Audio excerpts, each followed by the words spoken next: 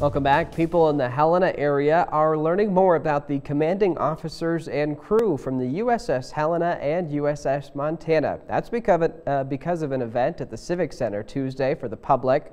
The two boats are nuclear-powered fast attack submarines.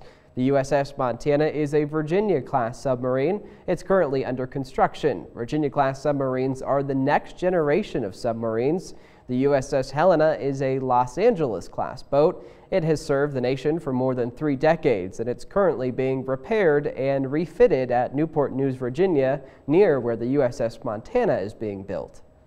Meeting all the people here that are here to support the USS Montana and all of these Montanans and everything, it's pretty awesome.